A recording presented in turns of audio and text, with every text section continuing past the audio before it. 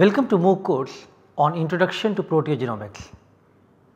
In today's lecture, Dr. David Fenio will talk about association and marker selection.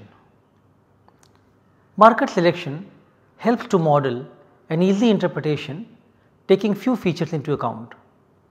Most of the protein candidates may not directly relate to the phenotype, so marker associated selection or MAS help us to feature those candidates and build a good predictive model.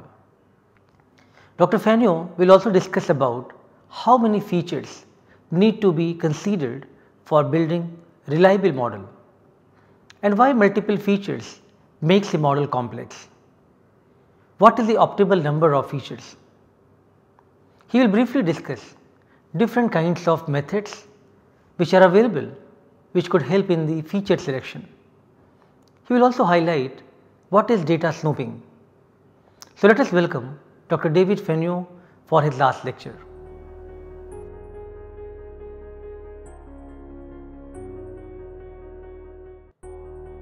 The other thing is marker selection that we already mentioned earlier. So now we do all these measurements and we know that most of the proteins or most of the transcripts are not going to be related to our phenotype. So it would be much better to just have build the model using the ones that we know are related, but of course we don't know which ones to start with. So we need to. So if we look at markers, so why do we do marker selection? So having few features, it makes the model easier to interpret. So one thing that we've talked about building these predictive models, and we want to predict something, but if we can also understand, that's of course a much better thing. And often when we build very complex models, we don't understand and maybe won't have a chance to understand. Few features, so it's easier to interpret. We can start thinking about biological function. They're also less likely to overfit because fewer parameters. But usually we get a little bit lower prediction accuracy. So that's something to balance. And that's what we use to then decide how many features. So as opposed to if we have many features, it's difficult to interpret. We don't know what's going on. And then, of course, more likely to overfit because we do have an enormous amount of parameters. But, of course, as we add in more and more things, we get higher prediction accuracy. But we're not sure whether that's really real. So there are a few different ways to do this. One set of methods are called filtering methods. So in these we look at what is the predictive power of each protein.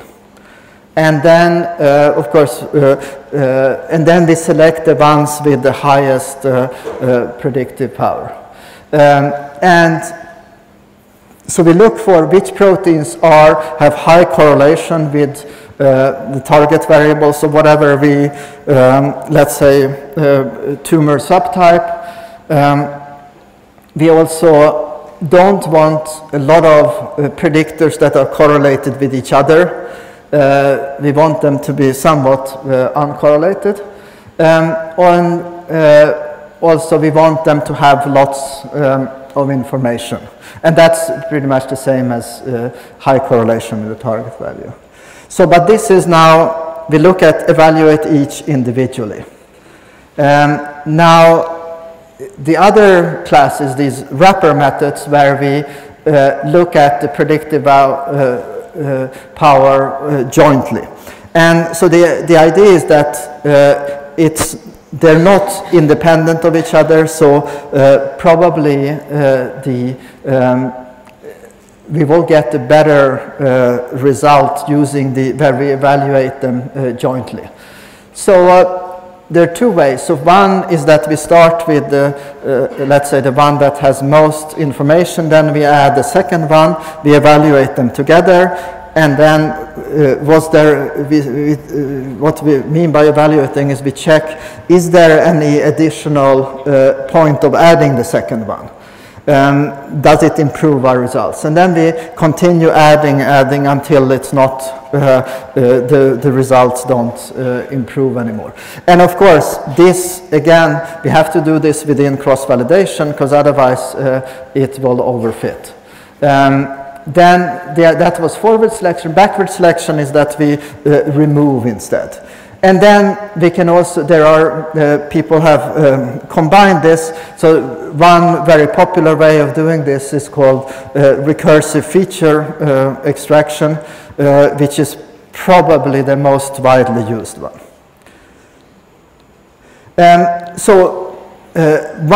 Some methods like lasso. So lasso was when we regularized adding in the absolute value of the parameter vector times a constant.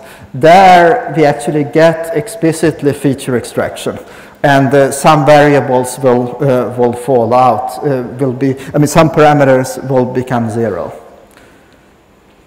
So then with marker selection, so the question is, what's the optimal number of features? So that's usually we want two things. We want it to be as simple as possible so we can interpret it, and but we want to get good predictions still. So one thing that people talk about is the curse of dimensionality, which we definitely have always, is that we measure few samples. Even, within CPTAC we measure 100 samples, that's still quite few. But for each sample we measure tens of thousands of, 10,000 proteins, maybe 30,000 transcripts, and so another 30,000 phosphorylation sites. So we have much more measurements on each variable than we have samples. And this makes things very hard, first of all, not to overfit, but also often when we find signatures, they are not unique, but we have a large, there are many signatures that are equally, would make equally good predictive models. Okay, so now finally, cross-validation. So we have all these hyperparameters that we need to decide on, but what we say, we do have our data set that we divide into train and test, but we need to decide on these variables, and we're not allowed to use the test set to decide on the hyperparameters. So what we do is we further divide the training set, but we divide it many times. So here we have taken the blue region of the training set as the training, that we actually do the training, and then we use this yellow as validation. For validation, meaning that we define, for example, the learning rate, the regularization rate, and so on. And then we do this many times for different subsets. So, for example, 5-fold cross-validation or 10-fold cross-validation are commonly used. And we can even, since we do have limited data sets, we often also do that we do don't do this division of training and test, but do what's called nested cross-validation. So we do a cross-validation down here, but then we do a similar cross-validation up here on top of it. So that's, and this is very important to do well. But a lot of the software packages do have this built in. Okay, so another few things I wanted to just mention. I will only take a few more minutes. So one is sampling bias. So we really, the machine learning method will only give us what we train it for. So this is a classical example of this election, Truman won, but the polls, the polling companies, the way they did the polls is that they called people on their home phone. And I forget, this was in the late 40s, so only rich people had phones. And they preferably, mostly voted Republican, and so the polls got it completely wrong. So here is a newspaper that actually printed it in advance because they were so sure that Truman would lose. And this is something that happens to us a lot in biomarker discovery. And so this, you'll have the slides. So it's definitely worth reading. So David Ransov has written several papers on this problem, and here this is just some list of what can go wrong. But it's definitely, one should spend quite a lot of time thinking about what, for example, if one would develop a blood test for early discovery, one shouldn't collect the normal samples in a different clinic than for the samples from people with, that have cancer. It should be, so there's a lot of, it's worth reading these and a lot of things to think about. Okay, so then again, I've said this several times, so the test set data has to be independent. Otherwise, it's not, if you train, if you test your model on something you've trained with, it's really not going to tell you how good the model is. So we talked about a little bit about when we have very complex models, it's difficult to know when,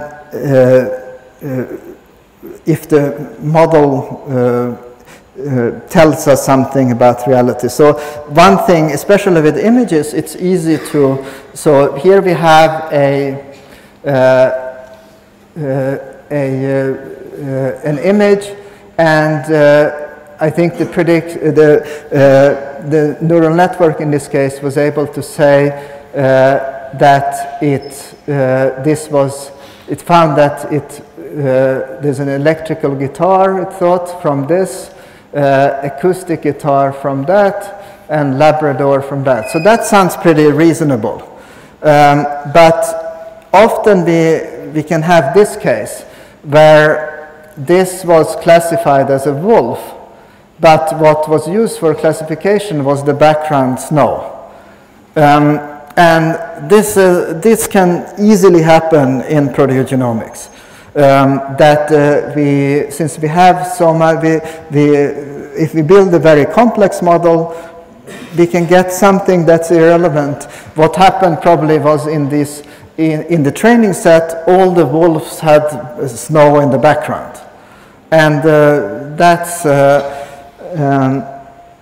something that can happen. So another thing that is still with image analysis, with all its success, here we have an original image, 3 images, that were classified like you would you see it. But then if you add a little bit of perturbation, that's you can barely see any difference. Then all these 3 images are classified as ostriches. And so there is a lot, especially with complex deep learning methods, there are a lot of things that we don't understand. And it's actually even worse, these are quite complex images, but even for simple handwritten digits. So these are classified correctly. So this is the handwritten image, and below is what the neural network says. But again, if we add a little bit of noise, you see that it barely, definitely doesn't disturb us. we can still see clearly what it is. And then, for example, this 9 here becomes, according to the network, becomes a 3. And this is now people that developed this network classification knew about this problem and tried to fix it, but didn't succeed. And even worse, these are all classified as 0, even though there is nothing there. So few books. These are very easily accessible books, I would say. An Introduction to Statistical Learning, more applied predictive modeling.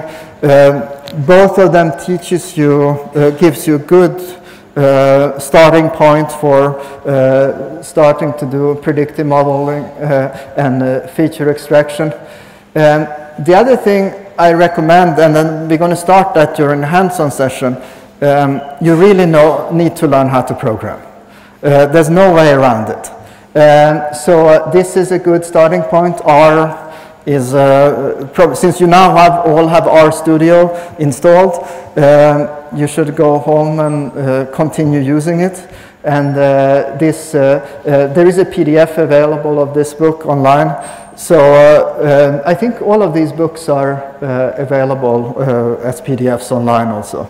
So I hope you've learned a little bit about how to train predictive models and then how to test them to avoid overfitting.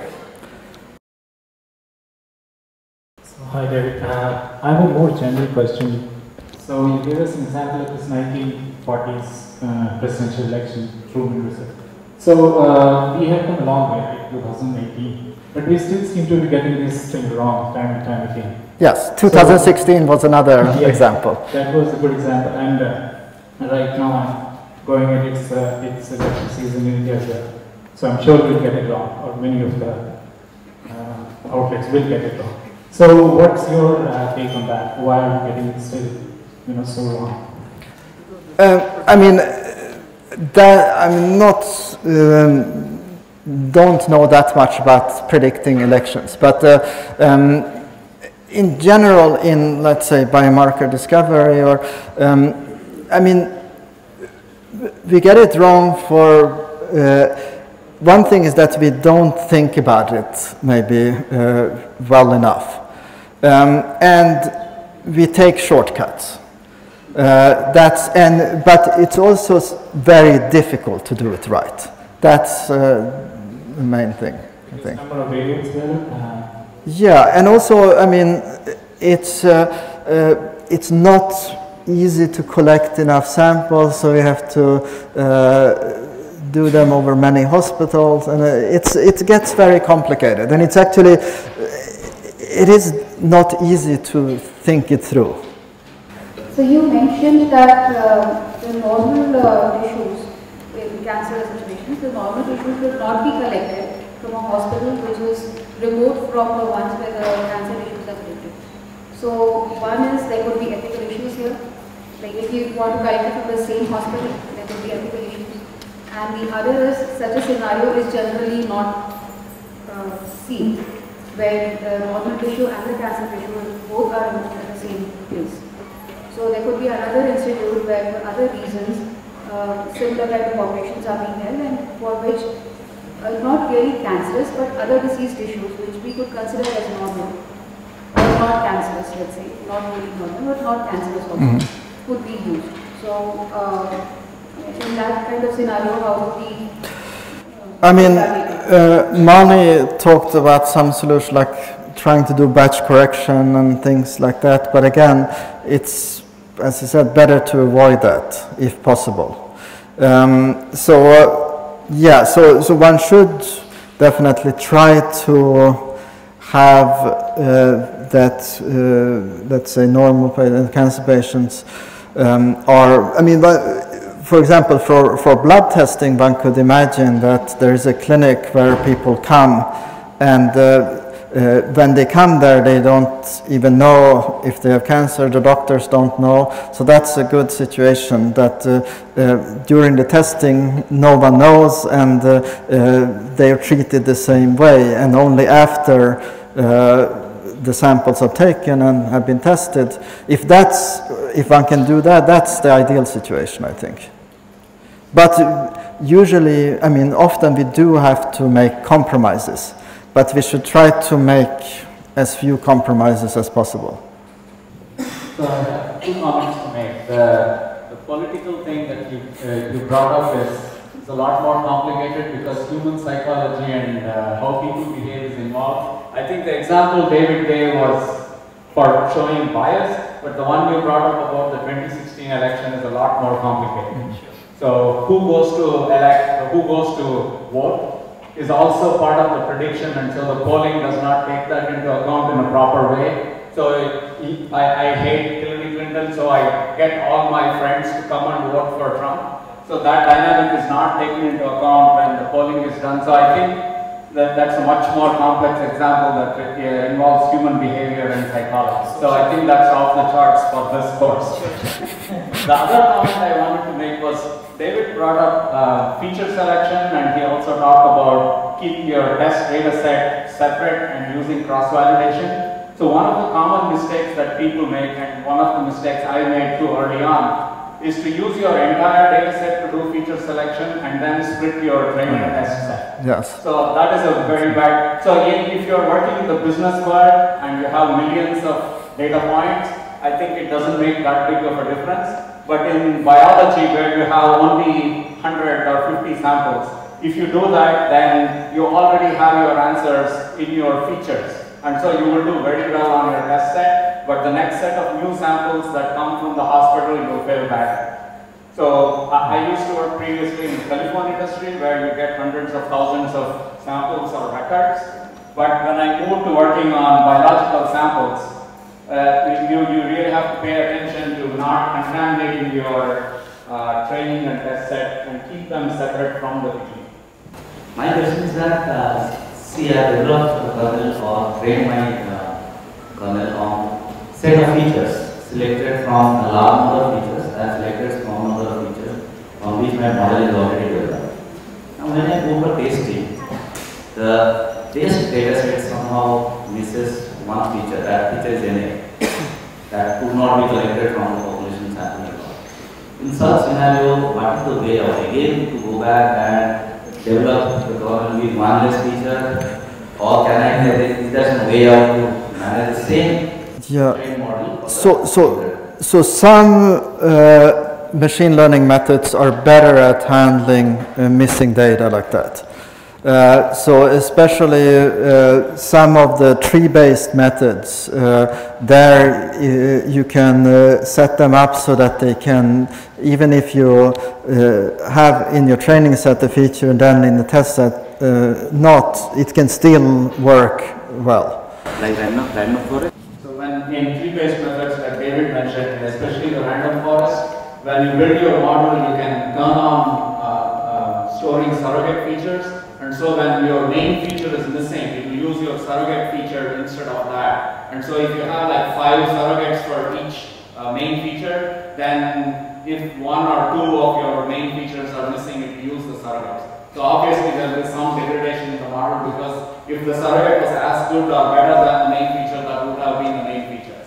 So you will lose some performance, but you can still do your prediction. Is it the same thing that interpolation and fixing some more data points? No, that is missing value imputation. That is different. I spoke about it day before yesterday, but that's another thing you can do. But I think using surrogates is a more robust way of dealing with it because when you impute, so when you impute, it's one thing to look at all your data and impute, but when you have test data, which is just a few samples, how do you impute? Do you use only the test data to impute, or do you use your entire training data and test data to impute? So I wouldn't recommend combining everything to impute because then you're kind of making your test data look like your training data by design. And that's not what we want. And so the ideal way would be if you have a large test data set, you can try imputing. But usually we get a few samples for prediction. And in that case, I think using a method that can deal with surrogates or missing features would be the best approach. I know only random forests that can do that. I think for some of the others you can calculate variable importance, but I don't know some other methods that would use surrogates automatically. Or maybe David knows others. Yeah.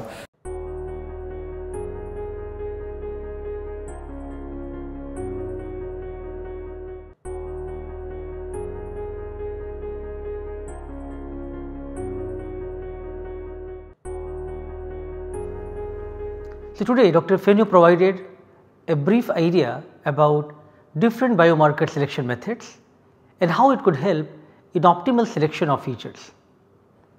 We also learned that cross validation, forward selection and backward selection plays an important role in feature selection. LASSO is a very good software to explore these kind of extraction features. We should choose features keeping in mind two important things. Models should be as simple as possible so that we could interpret easily. At the same time, the model should also provide a good prediction. Today we also learned curse of dimensionality. In simple words, the complex algorithm and data frame having a big number of dimensions or features frequently make the target function very complex, and it may lead to the model overfitting. Finally, Dr. Fenio talked about sampling biasness and biomarker discovery. He also mentioned about data snooping. It refers to the statistical inference that the researcher decides to perform after looking at the data. We should avoid sampling biasness and construct pre-planned interferences. For example, a group of researchers plan to compare 3 dosages of a drug in clinical trial. They pre-planned the data comparison on the basis of record of patients and group the patients on the basis of that, which is an example of data snooping. The next lecture will be a hands-on session on WebGestalt by Dr. Bing Zhang. Thank you.